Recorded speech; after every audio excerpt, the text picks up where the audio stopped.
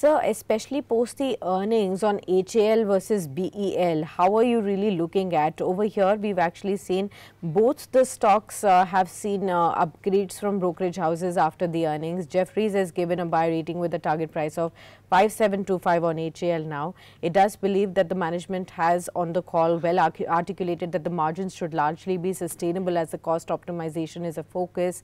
Also going forward from here, there are enough order book plays that the company could be really looking at. Even on BEL, we've actually seen a whole host of earnings revisions coming in after the earnings came in. So Jefferies has raised its target price to 305, and it does believe that from FY26 estimated to from FY24 estimated to FY26 estimated should see double-digit revenue growth based on the order book and pipeline as well.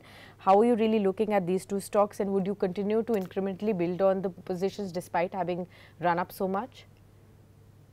Definitely, yes. See, incremental trading, if you do quarter on year, these kind of analysis will definitely come up.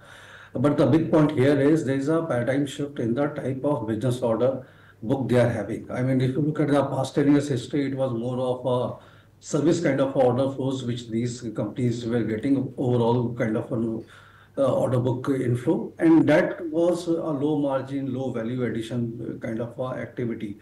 Now both these companies are getting quality order book. The quality of the order book is very high, and it's likely to increase further. So next 5 to 10 years, they would be walking into a different trajectory altogether from what they have been doing now.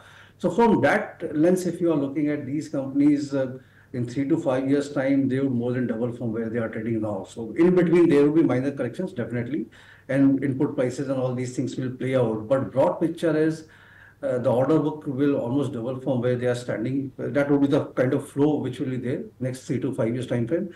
And with technology know-how coming into their, ambit, the scale and quality of order book, the type of work they do will also increase. So but there's no looking back for these two companies, HA and BEL, and most of the defense companies in that bracket is very, very high. So what we have been telling our clients, don't look at quarterly earnings update. Even for these companies, you should not be looking at even yearly earnings update. Just look at the trajectory in which these companies are doing and the type of orders they are receiving. And even the exports have increased for BEL, and they were expecting 20,000 odd crores of order book. It went to 30,000 odd crores in the last quarter going by. And this would be a trend. Be a buyer in that, stay invested for 3 to 5 years, and results will flow automatically. So, very good companies to be as a portfolio. You should be having them into your basket.